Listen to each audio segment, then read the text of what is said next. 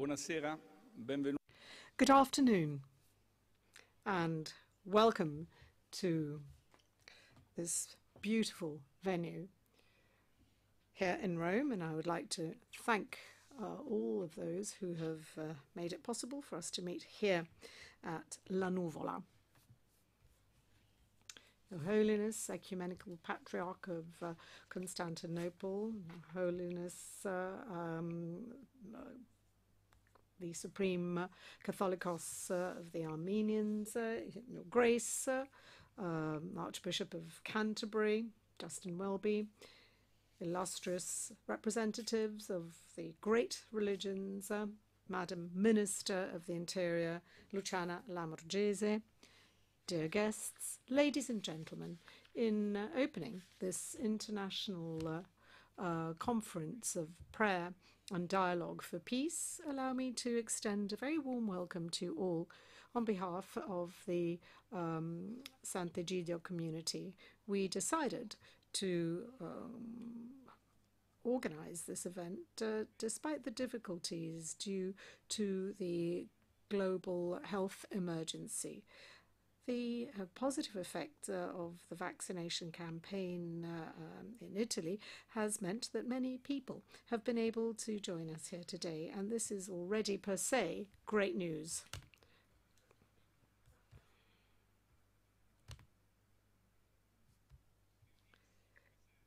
Being able to meet face to face, albeit with some restrictions in terms of social distancing and limited numbers, and with a smaller number of delegations, which, however, are extremely representative, is an event in itself. There are representatives from 40 different countries present today, and this gives us hope after long months of separation and distance, after long months of lockdown, and a period during which social life almost came to a standstill.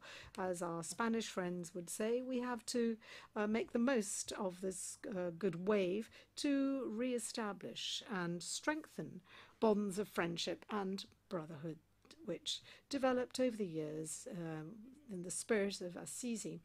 And these contacts were kept alive in various ways, thanks to prayer, thanks to visits, thanks to our commitment to think about the others for others. But of course, we're delighted to be able to meet face to face, because this enables us to make these bonds even stronger. And the meetings that will be held tomorrow, given that we haven't met in face-to-face for over a year, aim to foster the participation of as many people as possible with a more dynamic approach, which will invite all to contribute. There will be also less formal opportunities for contacts and exchanges, and this enriches our lives. And the strength of this event is that it is not an academic forum. It is a moment of community in which there is no juxtaposition between participants. It is an opportunity to work together, to live and pray together for our ultimate goal, that of a world of peace. And this gives us a sense of community, not because we're just talking about a community of men and women present in 70 countries organizing it, but the reason is that our desire is that of have a common destiny, common good, and the Commonwealth Rabbi Jonathan Sachs declared that it is necessary to restore the common good in divided times. And that is why we decided that this event should be forward-looking, and the underlying question is, how can we set the foundations for a new world while we're still suffering on account of the pandemic? There are very deep wounds that have spared no people, no nation, and the high number of victims, especially among the elderly, increase in the number of people who are without a job, children and young people without schools, widespread social crisis. These are the wounds that affect the body of humankind. And we have a very clear responsibility, that of giving answers to help the world heal these wounds. And last year, in a far smaller event because of the pandemic, held in Rome at the Campidoglio, together with Pope Francis, we declared no one is saved alone. And this is our starting point. If no one is saved alone, how can we start over together? And starting again together, starting over together, is the theme of this opening session, which features high-level speakers representing different faiths and world of political institution. The Ecumenical Patriarch Bartholomew, who over these years, with his wisdom and interest, has followed the spirit of Assisi and who honours the community of Sant'Egidio with his friendship, will be celebrating the 30th anniversary of his election to the Ecumenical Patriarch, which will be celebrated in the next few days. We're also honoured to have with us Archbishop of Canterbury, Justin Welby. We know his love for peace and the way he has worked for peace, particularly in South Sudan, where our community is also mediating. Thank you so much, Your Grace.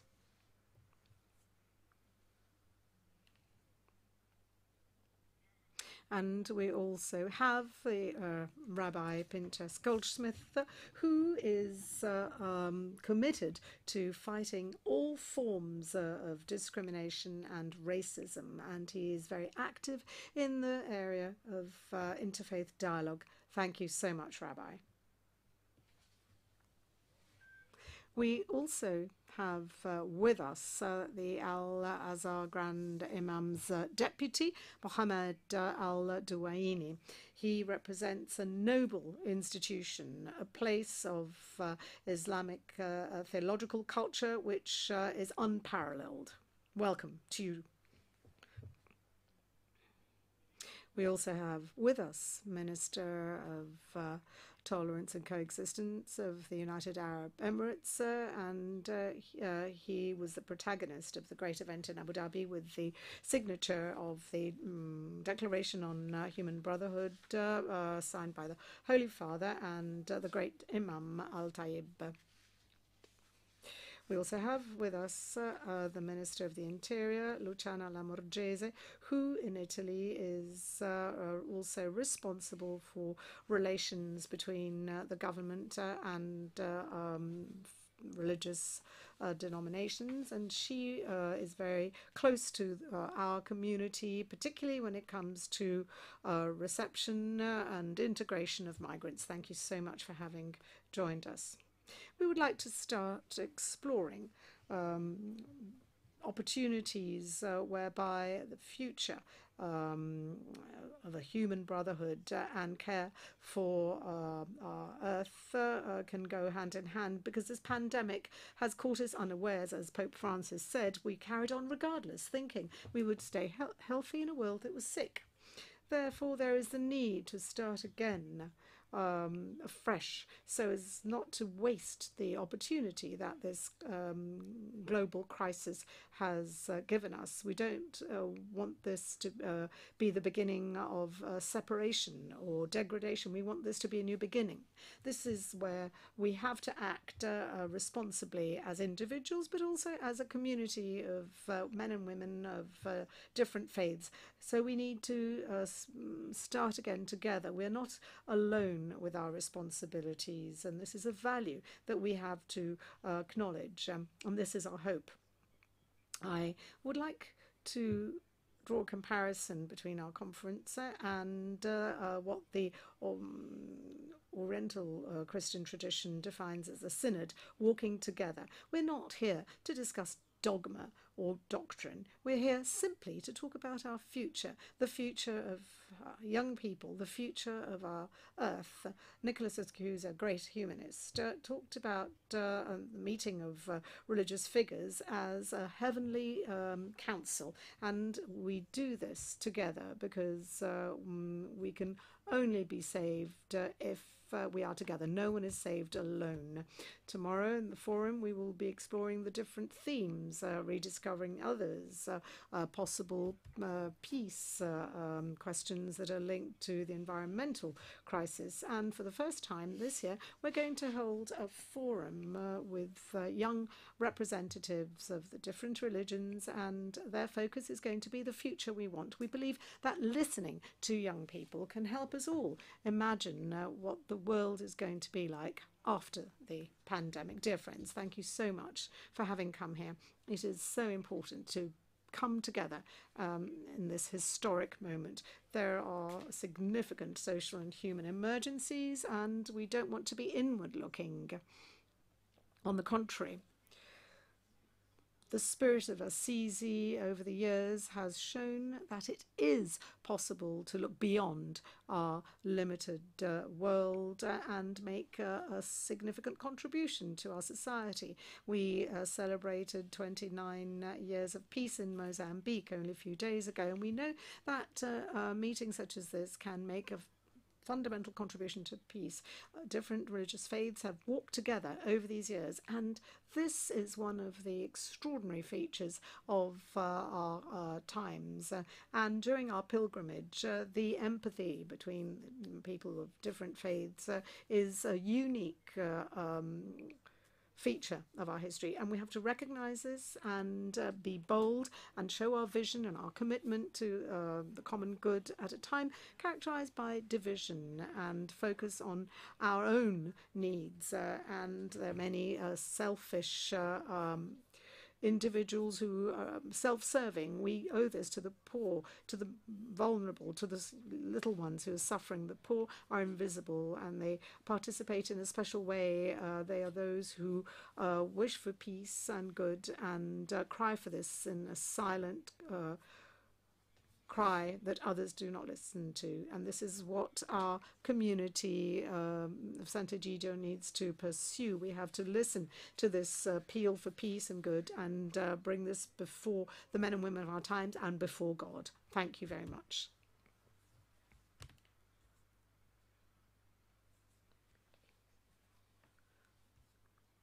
And now I have the pleasure and honour of handing over to the Minister of the Interior, Luciana Lamorgese.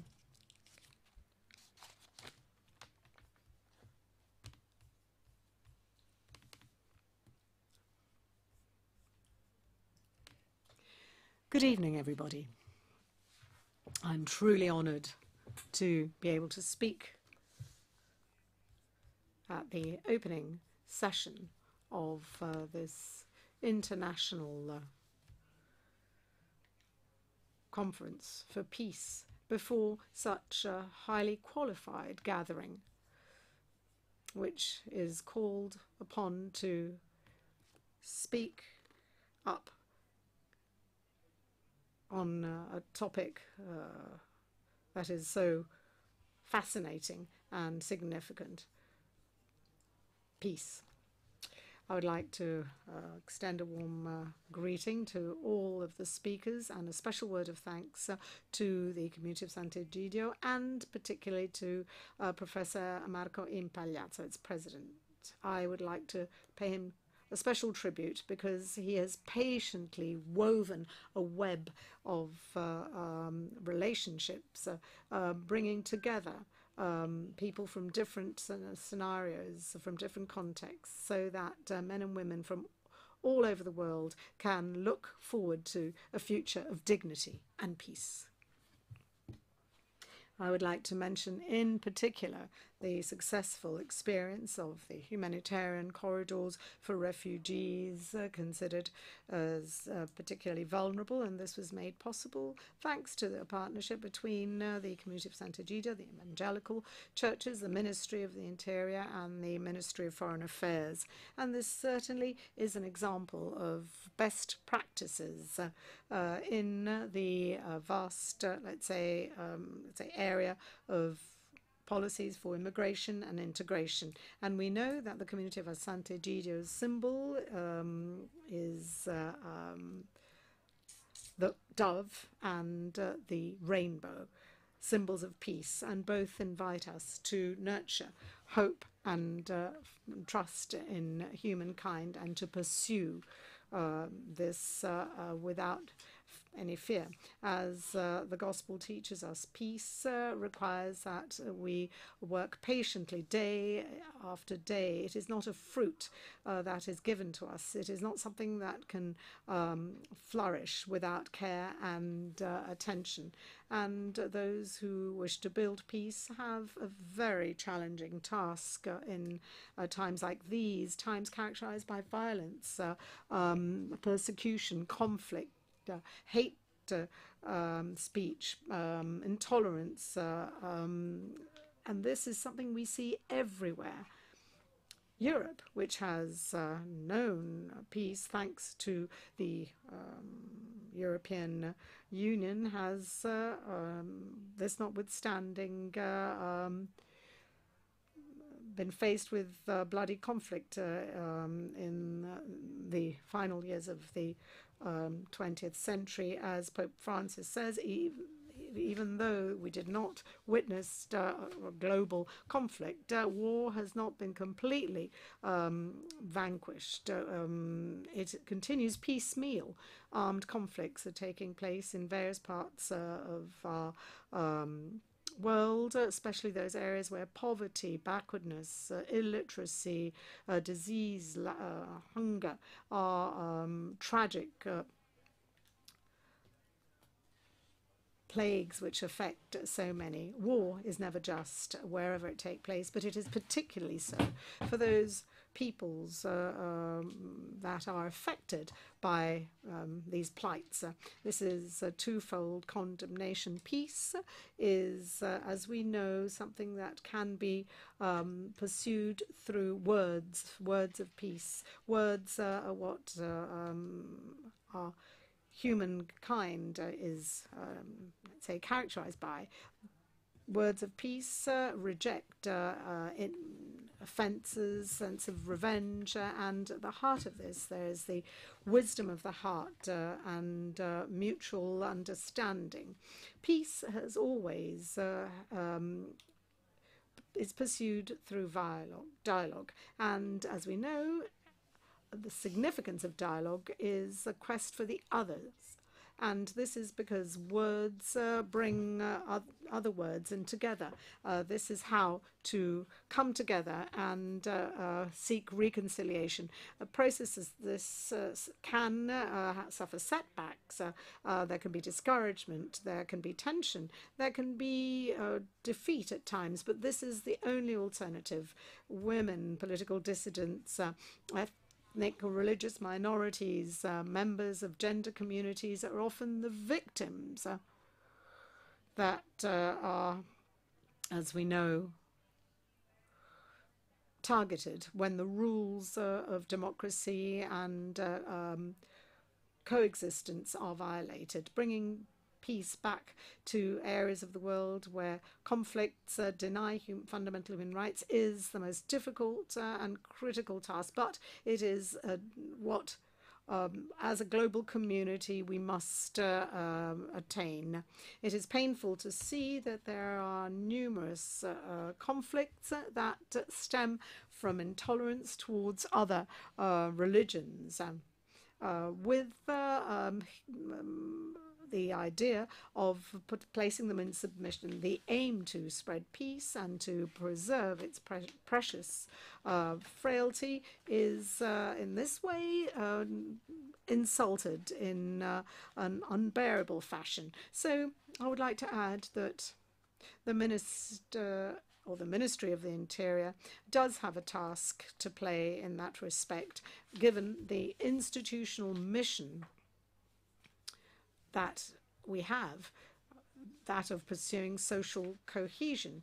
And this task obviously is pursued ensuring that we preserve the secular nature of the state, and we have to make sure that all individuals can achieve their, let's say, fulfillment. That is why nobody must be left behind or excluded. Seeking cohesion means respecting differences and safeguarding minorities. An example of this is the creation of a fertile web of relations with the great monotheist religions present in our countries.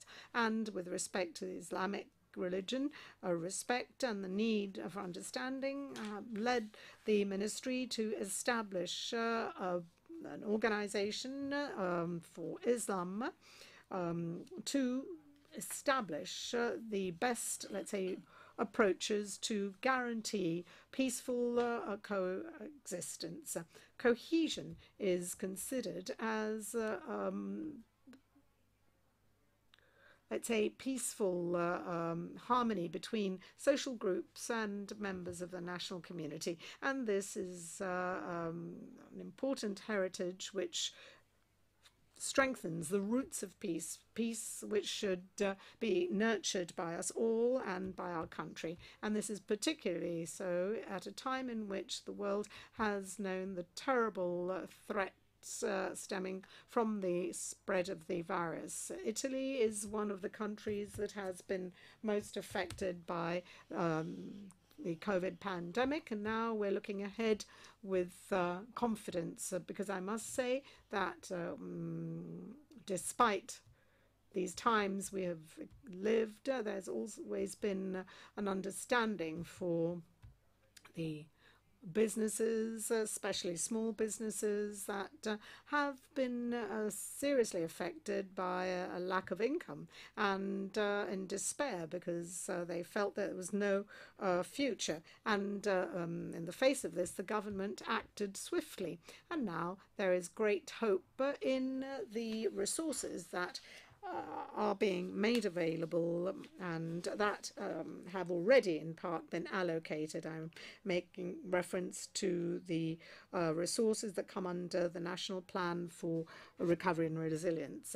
We have to make sure that the pandemic does not generate structural damage in our economy and in the distribution of wealth, widening the gap between North and South and between different social classes. We are also aware that peace is only an empty word if we are indifferent in the face of material need and poverty, and if this demand for justice falls on deaf ears. The pandemic has shown that we have to be humble. We cannot expect to be able to dominate the planet, and everybody has been reminded that we cannot be saved alone, and we have to also remember what the Holy Father said in the silence of St. Peter's Square. We're all on the same boat. So once we can heal the world from the pandemic, we will once again experience the pleasure of coming together. Once again, we will be able to shake hands and end that distance that has been necessary. So the key word for our future is together. This word is not just an invitation to share, but it is also an indication of the alliance that must be forged with future generations that will follow us and that will have to shoulder the responsibility of continuing this common path. Each individual has to bring a brick to build a fair and peaceful community, and this must be done with awareness of the fact that we are all united and interdependent. And as Carl Gustav Jung prophetically wrote at the end of his life, all individuals know that they are the balance of all things. Your words in this conference will remind us that we cannot do without others if we want to contribute to building, to creating a better world and nurturing a true commonality of destiny and fate. And I think that together we can achieve this. Thank you.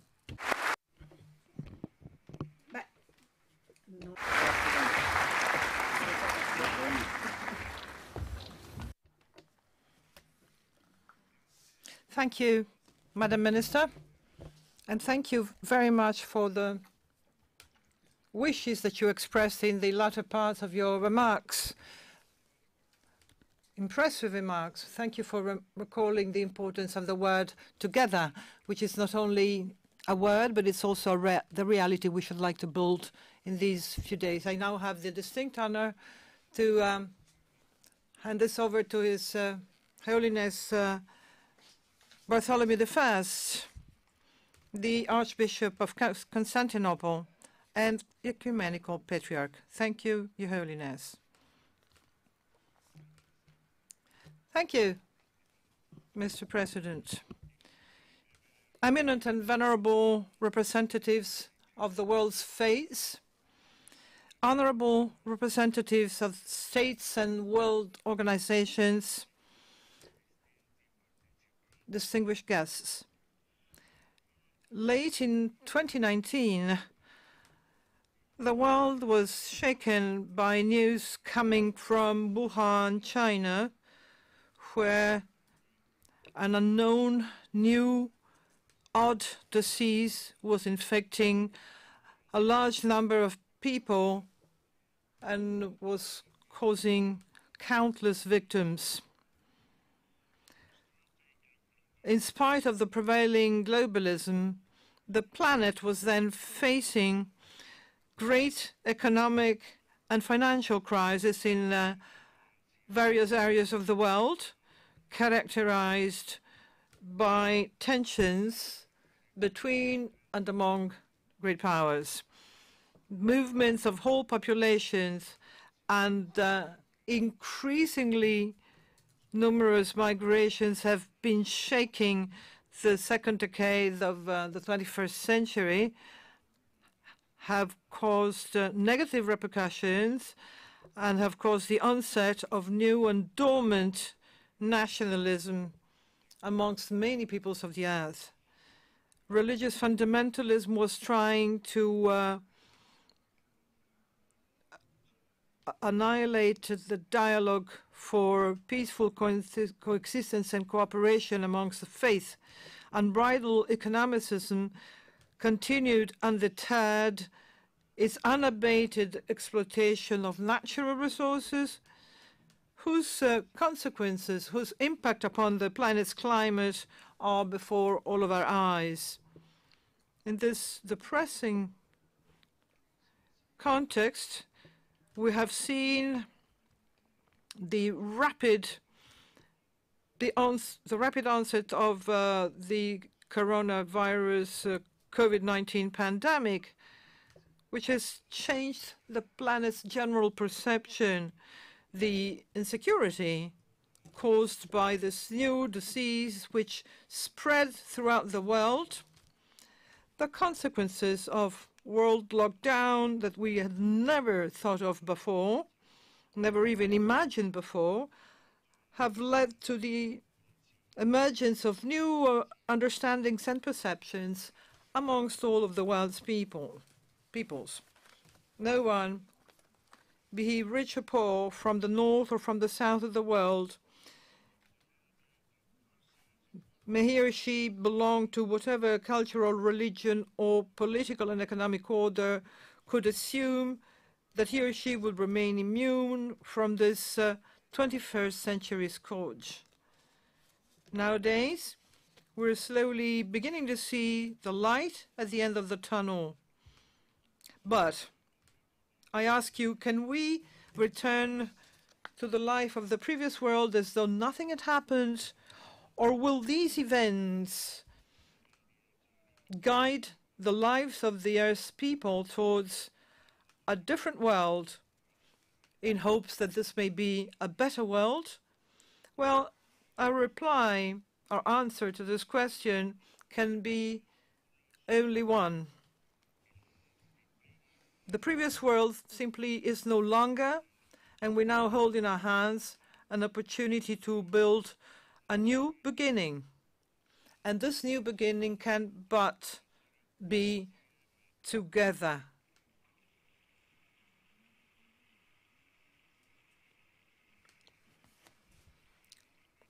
As we meet here in this important gathering, we can but reaffirm principles that we are all very familiar with, but we are now under the obligation to translate such principles into a tangible reality. So let us start again by affirming that which the pandemic has made even more obvious, that is, that we all belong to one and the same human family, the family of all the Earth's people, and proclaim our care of creation. The creation has now been able to rest and renew itself and help us find new life again in so many places where we wouldn't imagine we could find it up until a few months ago.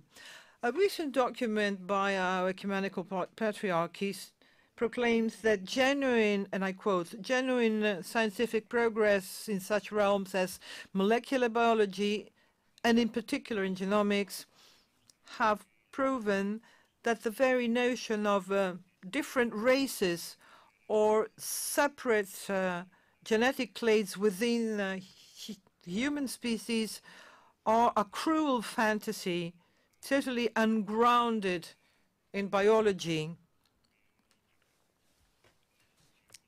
The poisonous notion of race is still endures as part of the conceptual world of late modernity, but there is only one humankind to which all persons belong, and all of them are called upon as though they were one person to become a single people in God, our Creator.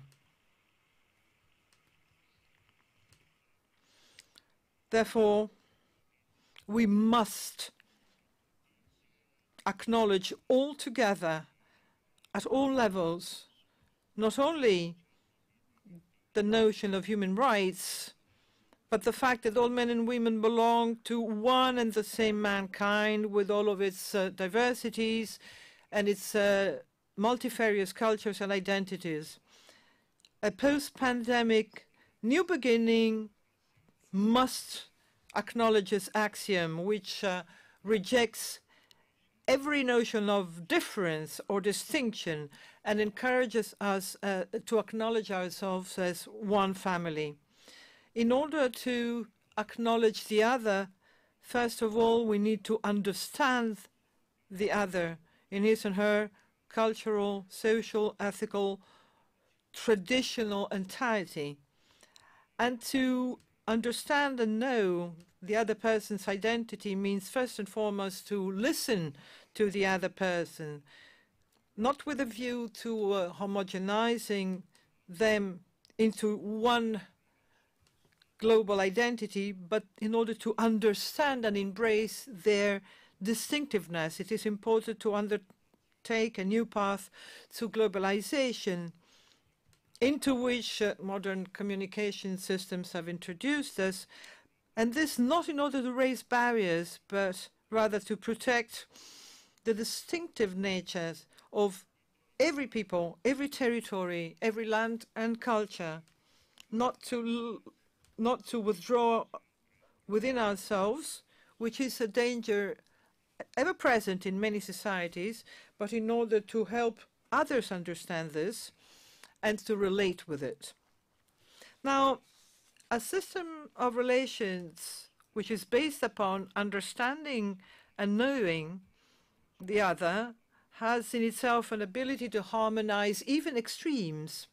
And this has been proven openly by the pandemic, because it has created new forms of economy, more mindful of the people's needs, the challenges of poverty, the opportunity to avoid pointless migrations as long, of course, as the circumstances of life can be deemed at least acceptable, to the opportunity of sharing, respecting the economic principles which rule and determine the choices in the various countries, to all persons benefiting from the goods of the earth without ever incurring in the exploitation of other human beings and of resources, as these are oftentimes causes of conflict.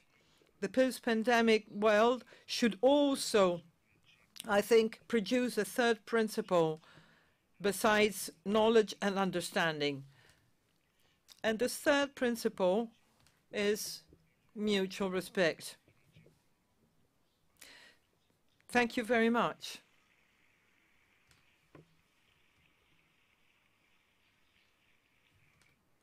And let me reiterate this. The third principle must be mutual respect. To respect and to respect oneself. To enter into a dialogue and to listen to each other makes the above principles translatable into reality, overcoming religious fundamentalism, absolute nationalism, asserting fair justice at every level in human society, creating moments of mutual cultural enrichment may indeed lead mankind to new achievements in view of a life that may be worthy of human knowledge and mutual coexistence in every realm of life.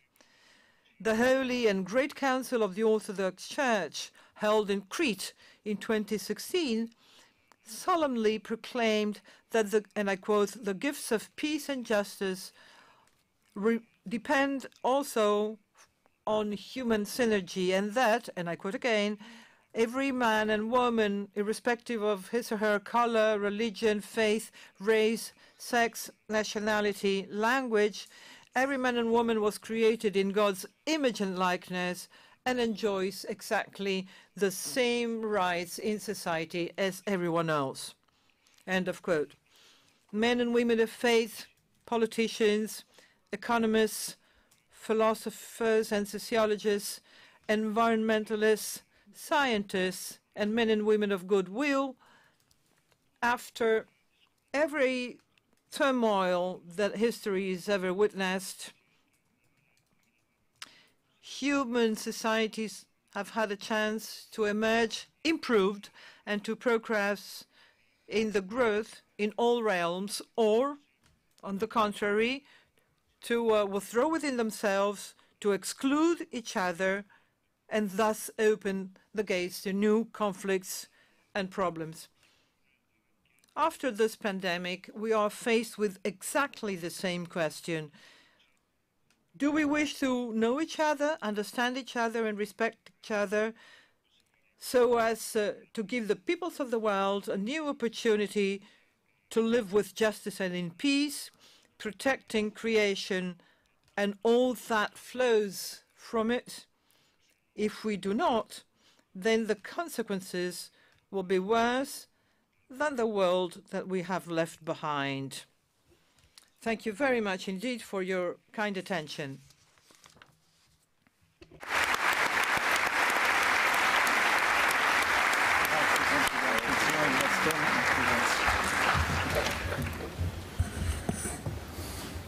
Grazie. Thank you, Your Holiness, for your words that truly, I think, provided us with directions in order to imagine tomorrow's world. You have said so with great strength and wisdom, And thank you very much also because for the past decades you have been one of the leading figures of the great civil, human and spiritual battle for the protection and salvation of creation. Thank you. We will hold on to your words as a valuable treasure for our days together. Thank you so very much, Your Holiness. And now I have the distinct pleasure to hand this over to His Grace Justin Welby, the Archbishop of Canterbury and the Primate of the Church of England. Your Grace, please.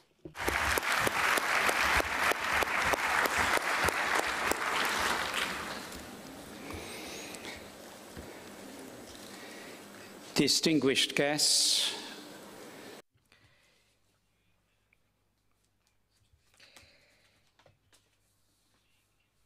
gentili ospiti, è veramente per me. We heard from Minister Lamorgese and from His All Holiness. You can know now that I'm going to say similar things to both of those contributions, so please feel free to have a little sleep before the next good contribution. There is a painting by an English artist, yes, there are some, called George Watts, which is entitled After the Deluge. In it, a huge sun bursts through the clouds. It is meant to depict a scene from Noah's flood. The day that Noah opens the window to find the flood is over and to see a return to normality. Crucially, it is a seascape.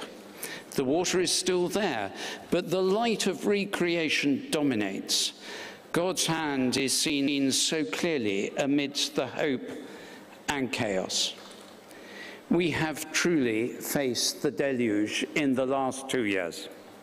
The flooding away of all we knew and all that felt familiar. The impact of the pandemic will be felt for decades. The explosion of the last 2 years will be followed by the fallout. It will, of course, be a seminal moment in modern epidemiology, but many of us will be affected more obviously through our daily lives, in our memories, in our culture, in travel, even in our working habits and how we relate to others. These huge events and their aftershocks will inevitably shape us not only as individuals, but our communities and countries for years to come. A number of the effects have been felt immediately, massively, painfully, as the bricks of normality, so-called, all came crashing down. Our sense of our own fragility, our grief and our mortality was felt for many of us like never before. The idols of our age, whether health or science or prosperity or any of the other distractions, we can fall into the trap of assuming are omnipotent. Those idols were toppled and revealed themselves as powerless. In the Christian Bible, in the Gospel of St. Matthew, at the end of chapter 7, Jesus tells a story of two people. One is a man who builds his house on rock, hard work. But when the floods come and the storm blows, the house stands and is safe. The other builds his house on sand. It's easy. But when the floods come and the storm rages, the house collapses. We have built our societies in the West and at the cost of the global South on sand. Will we be so foolish as to rebuild on the same sand? In our separation, we have felt keenly the importance of being together. I feel that joy of assembling together, of seeing people from above the waist, rather than only on Zoom.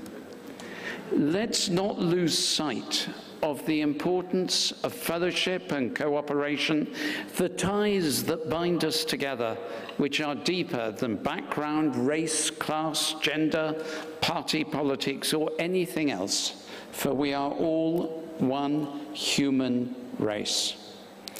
In the face of one common threat, people and local communities came together to help and serve one another. Sant'Egidio I visited yesterday evening and saw the beauty of the work of their volunteers. The issues of vaccine equity and unequal access to health services show sadly and clearly how capable we still are of greed, of stupidity, of forsaking our neighbor, even when it will cost us more in the future. COVID-19 exposed a deep desire to preserve ourselves, even though most people accept that the pandemic will not stop anywhere until it stops everywhere.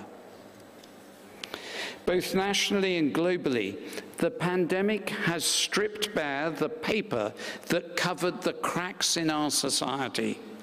It reveals the places where inequality and injustice have made their home in the darkness of ignorance and selfishness. And at the same time, it has revealed unexpected joys, our resilience, our ability to adapt and innovate in the face of great and sudden change. And this era in which we live is a time of extraordinary and rapid change, which has been hugely accelerated by the pandemic. We've seen changes that scientists did not expect for 10, 20, even 100 years. Change that seemed like science fiction only 10 or 20 years ago. Autonomous forms of transport are now practical, not only for vehicles, but also for ships and aircraft. Artificial intelligence, machine learning are advancing rapidly, and these raise questions for human beings regarding their identity, their purpose, and what it means to be human. Communications are unrecognizable, hugely powerful, and immensely subversive of existing orders and structures of many societies and institutions. But they also allow to challenge the powerful, to reveal corruption, to help us see truth. Medicine is advancing ever more rapidly as the decoding of the human genome begins to bear fruit. For most of us and our children and grandchildren, these changes will be revolutionary for jobs, development, and life expectancy, but also for the terrible possibilities of war or the wonderful gifts of peace. At the same time, the planet groans under the weight of the peoples and economies that it sustains. Social tensions grow as traditional societies and structures resist or seek to adapt to change. We face many paradoxes. We are more connected, but we are more alone. We live in a time of unimaginable wealth, but desperate poverty. We are more climate aware than we have ever been, but we are only just beginning to think about the possibility of changing our actions and habits on climate change. This is a tide that will turn as churches, governments, and people begin to understand that climate change can, within 50 years, make the world almost uninhabitable, move not just the 80 million refugees of today, but 1 billion or 1.5 billion refugees out of the hottest areas of the world. And already we are seeing that beginning more and more. These issues are related. They are linked by the fact that we have not loved and valued all people equally in the world. We do not value the gifts that God has given us. We have not seen the face of God in every person. We have not loved our neighbors as ourselves. If we rebuild on this basis, we will build an even worse destination. War, famine, plague, and natural disaster will be our evil gift to future generations. But the opportunity lies before us. At this time in history, unlike anything any of us will ever have experienced, to seize this moment of change and shape it so that our world serves, not rules, those who are poor and marginalized, so that we care for our environment, so that we are drawn ever closer together and not pushed apart by false promises and idols. As Abraham Lincoln said, we can destroy our enemies by making them our friends. Now we must find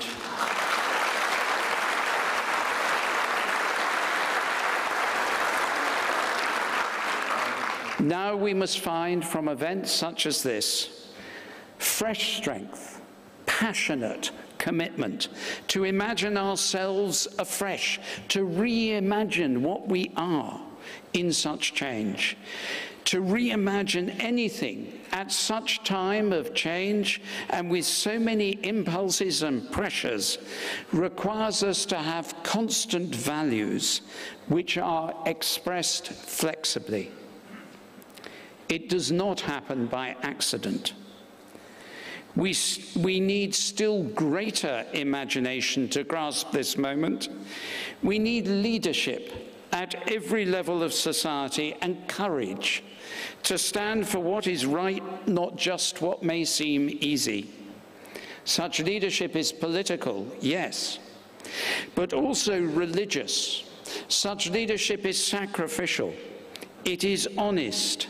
It is networked, as faith groups are the best equipped to reimagine, to rebuild, and to love our neighbors as ourselves. Matthew's Gospel again, chapter 12. Every kingdom divided against itself is brought to desolation. Every city or house divided against itself will not stand. A world that rips itself apart in greed, in ignorance, in cruelty and selfishness and disregard for others will not stand for anyone.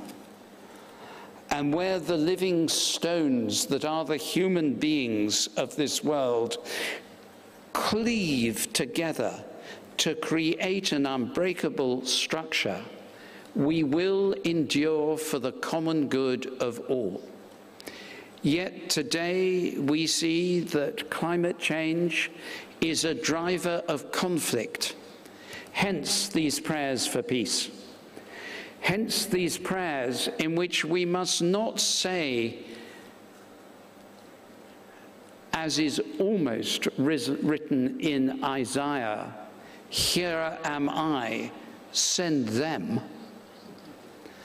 but as is written in Isaiah, "Here am I, send me." Whether we are ready or not, we are entering into a new world, the possibility of a creation reborn. The French philosopher Jacques Maritain said, "A man of courage flees forward in the midst of new things. Let us take action together. Act now, as Sant'Egidio and so many others have shown us. May these new things be new opportunities for us to draw near to God, to learn from each other, to love our neighbor. May we be people of courage, fleeing together boldly forward to shape the challenges and chances that lie before us. We are the blessed generation, for we have the chance to shape a world of justice.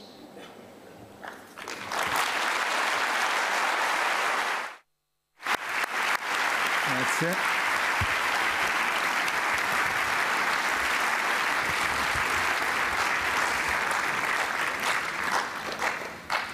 Grazie molte a Justin Welby per...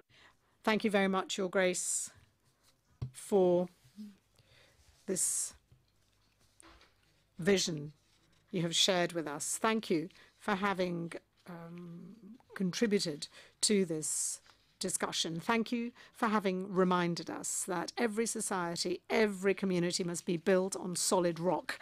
And thank you so much for your commitment to peace in many parts of the world.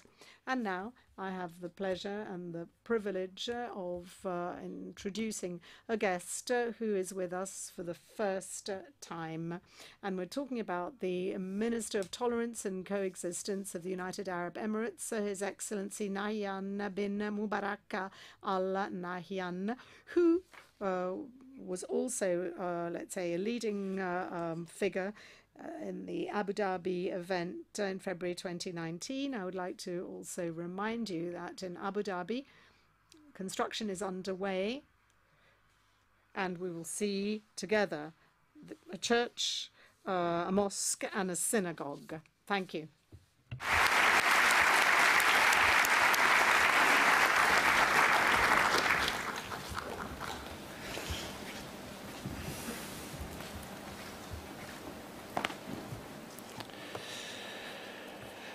Thank you, sir.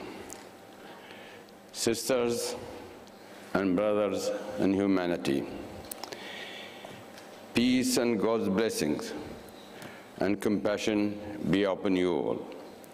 It gives me a great pleasure to convey to you the greetings and best wishes of His Highness Sheikh Mohamed bin Zayed Al Nahyan, Crown Prince of Abu Dhabi.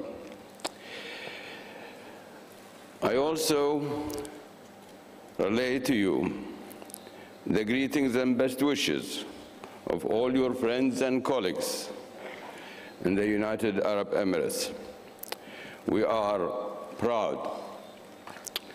We are proud of the friendly and peaceful relations between our country and all peoples of the world. Together, as brothers and sisters, in humanity, we seek to build bridges of understanding, coexistence, and brotherhood. We are delighted to participate in this important conference that brings together religious leaders, scholars, clerks, and intellectuals for dialogue and joint action for the benefit of the world. As I stand in front of you today, I am reminded of a verse in the Holy Quran that says, in translation, had God willed, He could have made you a single community, but in order to test you in what He revealed to you, so vie with one another in virtues and good works. No nation, no society, no community will peacefully convert everyone to a single religious belief. And no great country or society would attempt it. The best we can do and it is the very good, is to vow with one another in virtue and good works.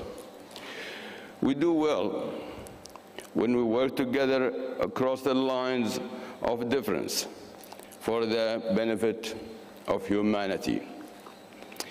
We do well when we strengthen human contact, engage in constructive dialogue and cooperation, and do all we can do to preserve human dignity.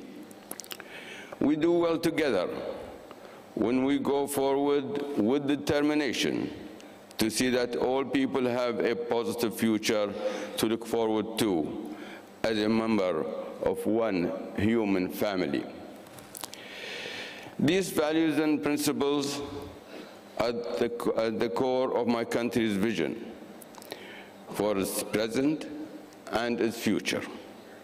Our founding president, the late Sheikh Zayed bin Sultan Al Nahyan, a man of wisdom and foresight, clearly exemplified these values and principles throughout his life. His successors, the current leaders of our country, continue to guide the United Arab Emirates with these values and principles at the forefront. In the United Arab Emirates, we believe that there is a great and vast field in which we can act together with the rest of the world in defending and promoting these moral values and principles which are a vital part of our common human heritage. You will find in my country a unique and successful model of peaceful and productive coexistence among people of diverse religions, cultures, nationalities, and backgrounds. And as testimony to our commitment to tolerance, we have created the world's first and only Ministry of Tolerance and Coexistence, of which I'm proud to be its minister.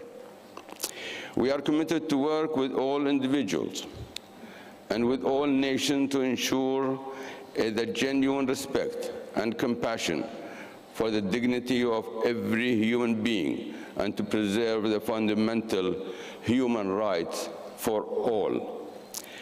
This noble quest for human fraternity was on the minds of His Holiness the Pope and His Eminence, the Sheikh of Al-Azhar, when they issued the Abu Dhabi Declaration on Human Fraternity in 2019. This historic document reaffirms the importance of creating a truly human fraternity, a global society where all live and work together as brothers and sisters in harmony, peace, and goodwill.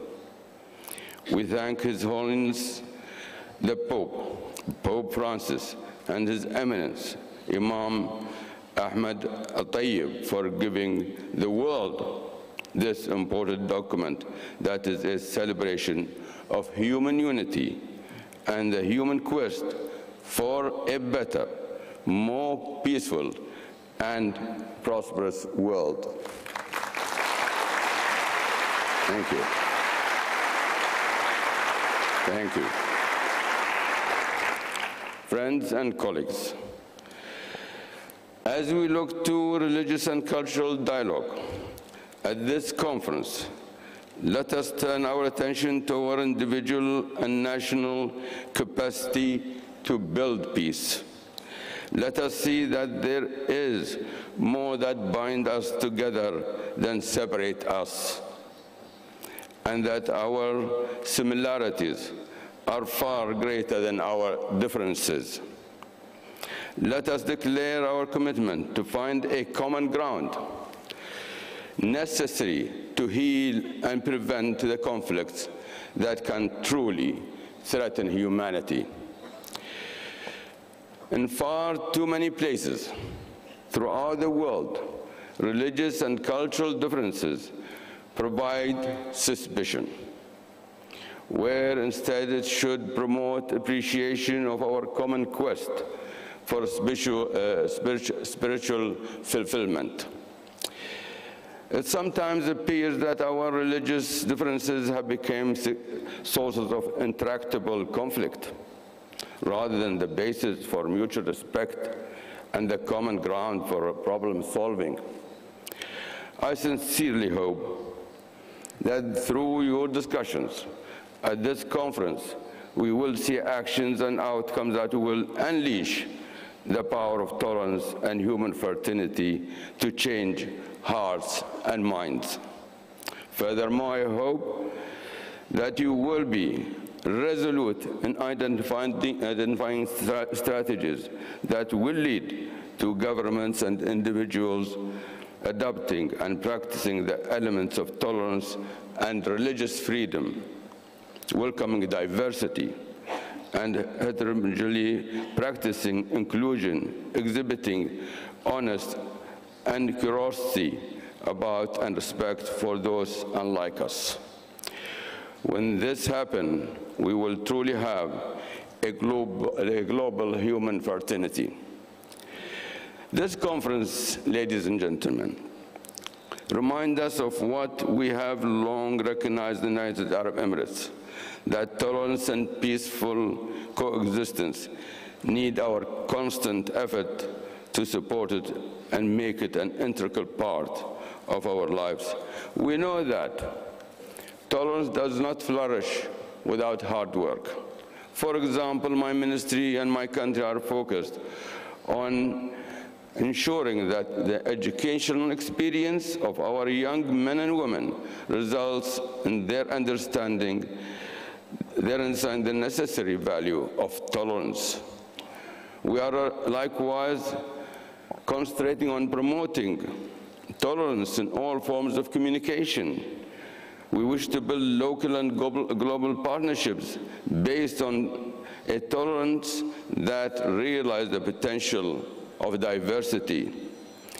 We undertake continuous social and legislative initiatives that fight hate, promote mutual respect, and celebrate our shared human values.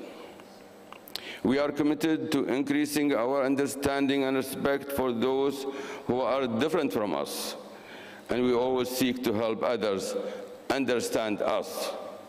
Tolerance requires the courage to confront the unknown, to cast aside suspicion and instead embrace diversity, because tolerance rewards the courageous with peace, harmony, and prosperity. We pray to the Almighty God to help us in our efforts to spread these universal global values and to help us achieve international harmony and peace.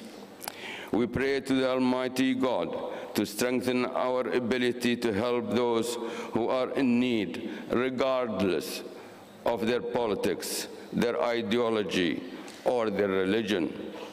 We pray for human unity and cooperation in the face of all challenges, including those posed by the COVID-19 pandemic. May our prayers inspire hope in our hearts and in the hearts of those we seek to serve. May God help us to reach out to one another in a spirit of human fraternity as we commit to living together in peace, safety, and good health.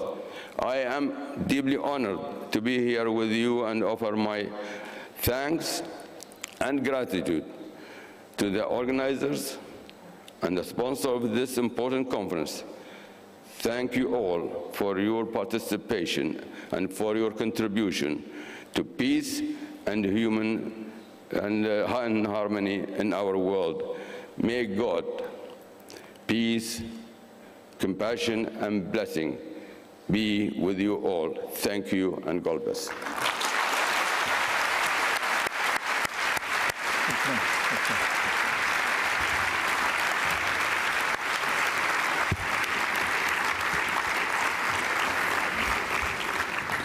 Grazie, signor Ministro, per... Thank you, Mr. Minister, for your words and for your testimony. Thank you for the insight that you and your country had to create this unique, unprecedented ministry within the whole Arabian Peninsula, and which we hope will open many new paths in other countries under your guidance. Thank you very much indeed for coming here and for taking the floor before all of us. And I now have the distinct pleasure to introduce the great Rabbi Pinchas Goldschmidt, the chairman of the Conference of European Rabbis. We met him shortly before the onset of the pandemic at Sant'Egidio here in Rome on the occasion of an important award that the Conference of European Rabbis gave to the community of Sant'Egidio. On that occasion, dear great Rabbi, we have been made familiar with your wisdom, and we are looking forward to listening to your words.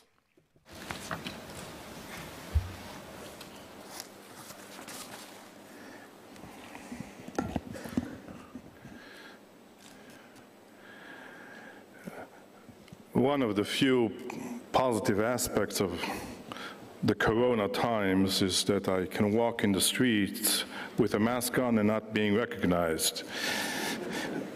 So this conference, organized in a spirit of Assisi by the community of Sant'Egidio and its president, would like first of all to thank for inviting me. It's the first time to participate in this conference. We're meeting at times where the world we have known has turned upside down.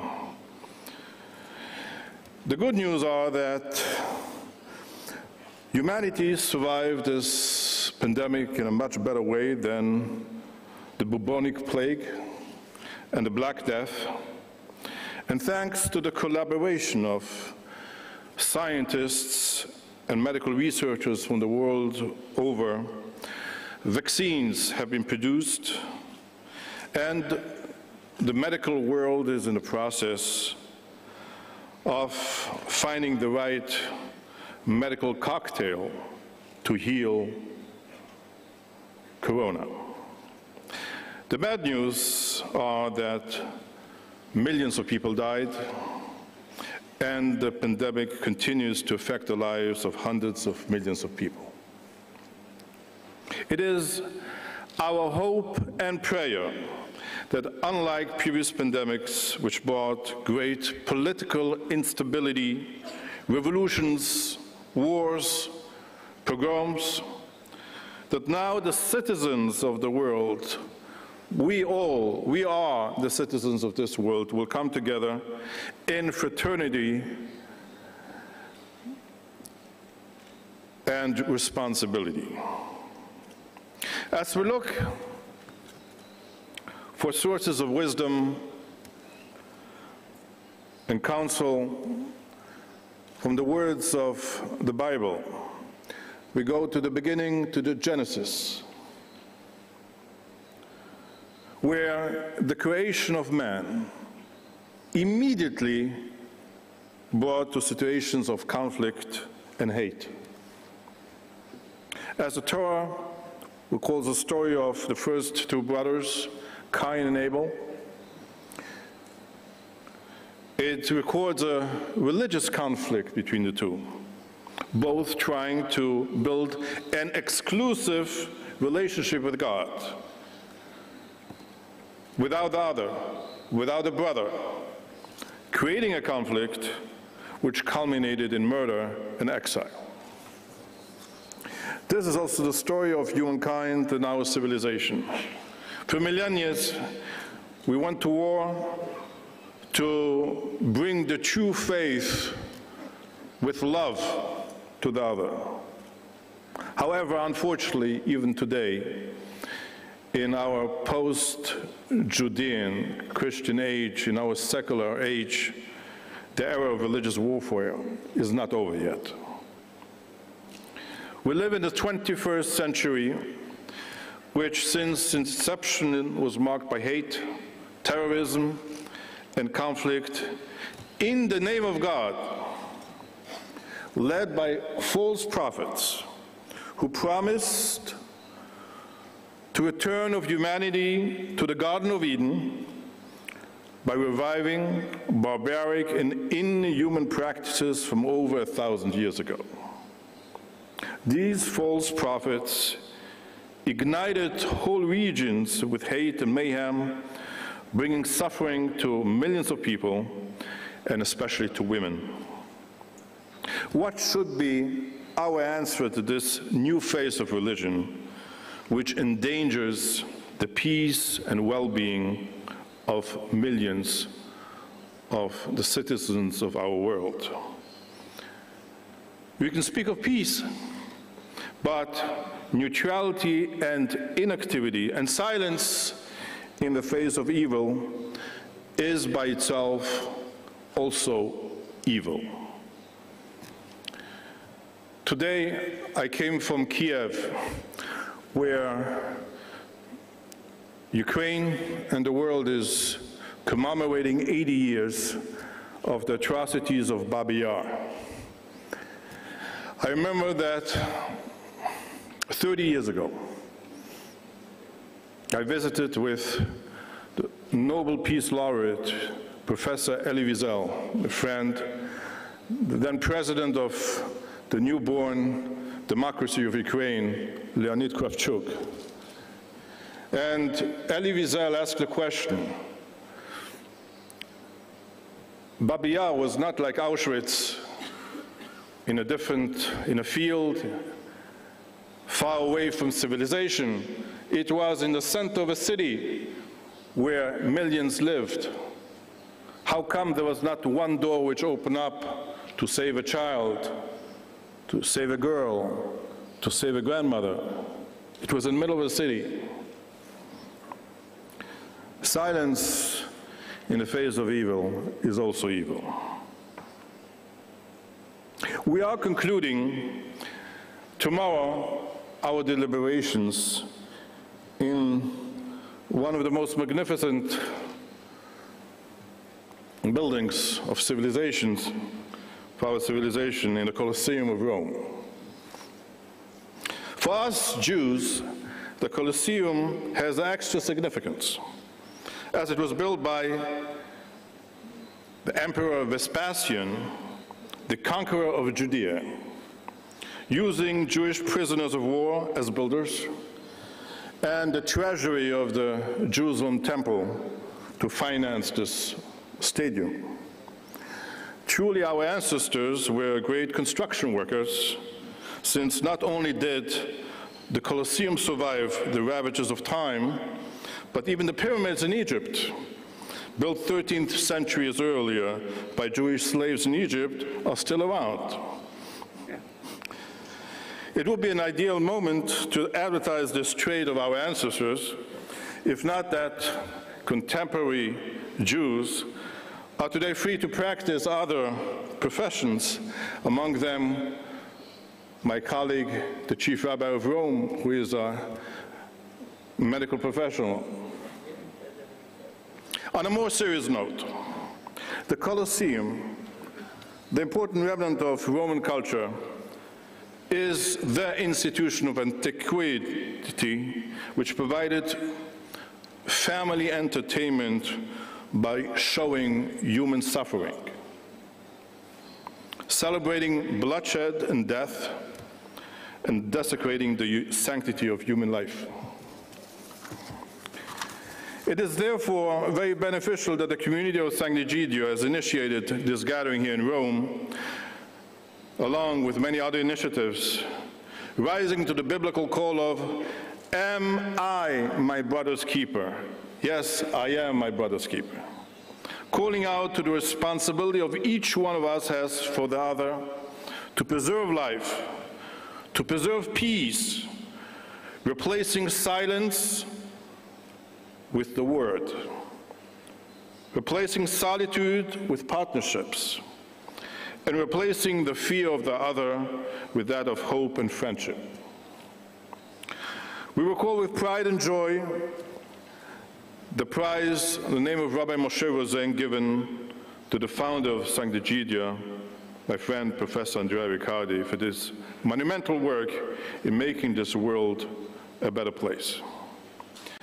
I would like also to express my sincerest appreciation to the community of Sant'Egidio and its president for your continuing support for the remembrance of the Shoah, the struggle against recurring anti-Semitism, and your support for the Jewish community of Europe to maintain the freedom of Jewish practice and hence the possibility to think about the European Jewish future. It is with a deeper and new understanding that we read from anew the book of Genesis, the beginning and the basis of the Bible and of Judaism, how our patriarch Abraham opened his tent to all four sides, inviting strangers, and the patriarch Jacob removing the obstacles to the most important commodity of the Middle East, but also of the world, fresh water, to give access to the stranger and to the disadvantaged alike. Public philosopher Yuval Noah Harari made an observation regarding corona, that while the medical and scientific world came together to fight and find a remedy against the virus, states and political entities, as His Grace, the Archbishop of Canterbury has said, have drawn apart and tried to isolate themselves from the outside world, each country going its own way combating the virus. But if there's one thing which this vicious and treacherous virus taught the world, it is the total interdependence of humanity. Even if rich countries will vaccinate each one of their citizens, ignoring the third world, a new mutation coming from there might render the vaccine irrelevant and obsolete. COVID-19 taught to all of us humility and vulnerability. Mankind, which was able to reach the planet Mars, was humiliated by this unseen microscopic creature creating havoc in our lives. But the virus also reminded us of our interdependence on each other. How much did we miss the smile, the hug of mothers and daughters, sons and grandsons, and kisses of our loved ones.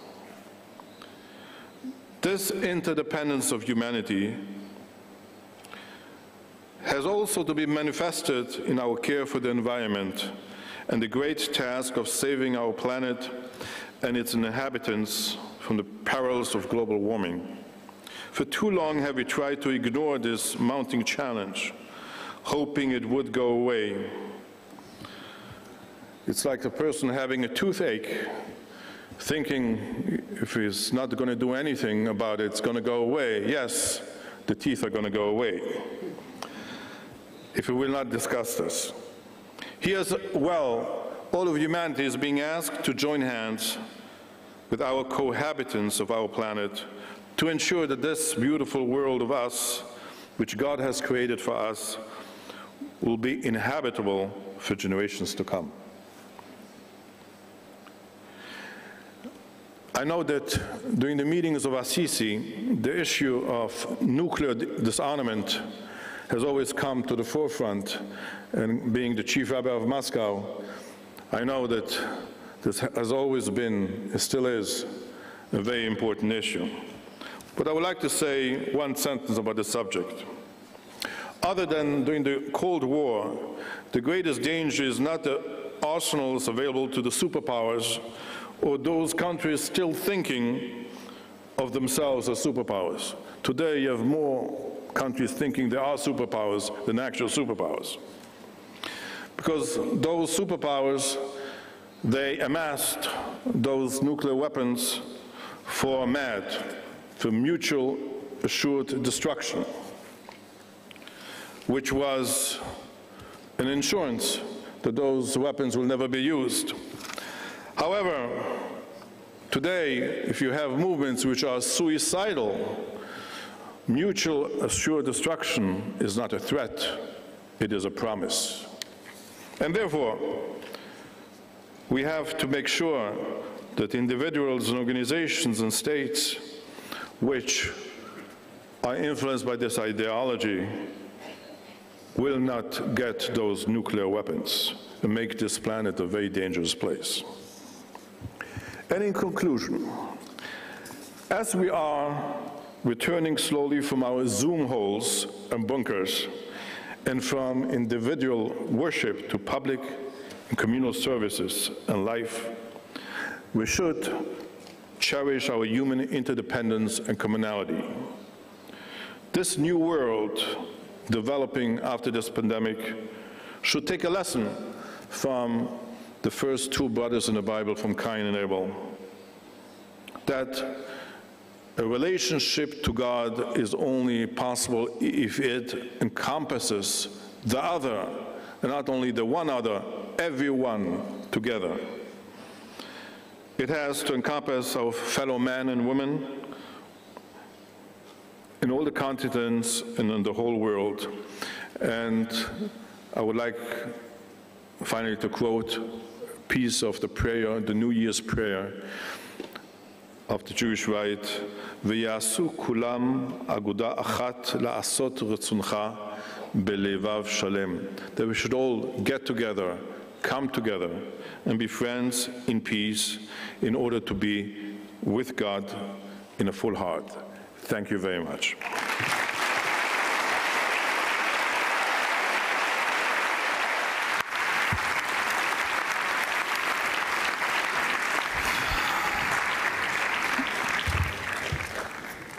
Grazie, signor.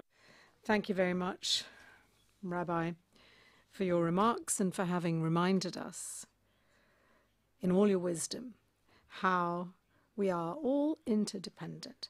And you also rightly stressed the significance of togetherness, and this is something that all the speakers have stressed. I would like to take this opportunity to greet Riccardo Di Segni, Chief Rabbi of Rome.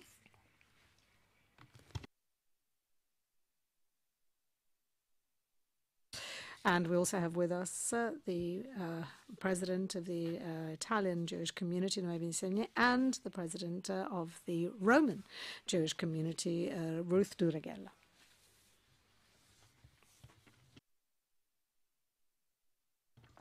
And now I would like to call on Mohamed Al-Duwaini, Al-Azhar Grand Imam's deputy, Egypt. This is wonderful institution, as I said in my opening address.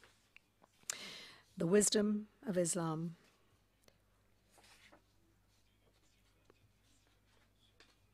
is its trademark, and it educates generations and generations of people in the Islamic faith. We also have the privilege of having tomorrow with us Imam El-Tayyib at the Colosseum tomorrow, but in the meantime I would like to welcome and acknowledge Mohamed Al-Duwaini. Thank you.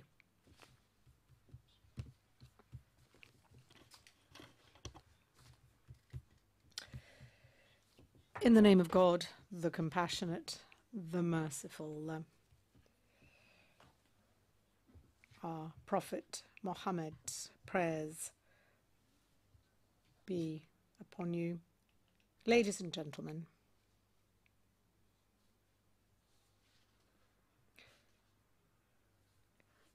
I would like to bring you the greetings of the Imam, great Sheikh Al-Azhar, Professor Dr. Mohamed Al-Tayyib. May God preserve him and keep him in good health. Professor Ahmed Al-Tayyib has asked me to speak on his behalf and has asked me to convey his greetings. Wish you all a very successful conference. I would like to start by expressing my thanks for this wonderful opportunity I am given to reflect on what our society has experienced following the coronavirus pandemic, which has affected all sectors, our economy, our society, our feelings, our emotions, and I am torn by two contradicting feelings. Firstly, I experience pain and sadness for all those people who have been affected by this terrible epidemic, which was not stopped by borders. It was not in fear of the power of armies and knows no nationality. I prayed God Almighty that he may free us. And the second feeling is one of hope and optimism, knowing that we all share the same origin and we share all that makes life better and more beautiful for all. And this is the single origin that we read about in the Quran when we read, "We have created you from a male and a female, and made you tribes and families, that you may know each other. Surely the noblest of you with Allah is the most dutiful of you. Surely Allah is knowing, aware." So we must set aside the thoughts that the coronavirus has introduced into our minds and in our hearts, and we must learn from the lesson of the coronavirus, understand that we all share the same fate. And I would like to make reference to the messenger of God, the prophet, who drew a comparison between those who put into practice what had to be done to people that had conquered a ship. The example is that of some who got seats in the upper part of the ship and others in the lower. And when the latter needed water, they had to go and bring it up to those on the upper deck, saying, "We're going against our destiny, but we're not going to harm others." Had they done this, all would have died, but had they been helped, they would have all saved, as was the case. So this is the eloquent message. Each individual has a task, and all have to work together to achieve our common goals. Ladies and gentlemen, this virus has affected us all without asking for anyone's permission. And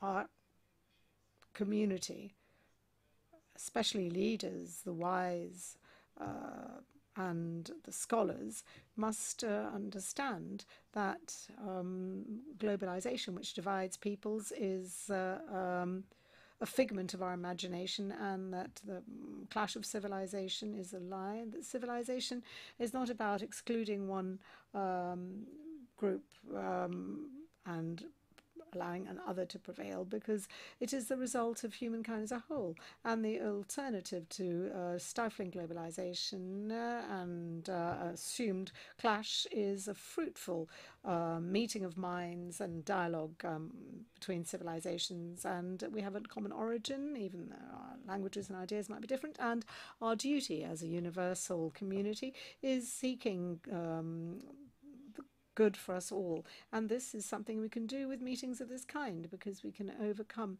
our crises and finally achieve cooperation and stability in our nations, disseminating principles such as justice and equality with no discrimination.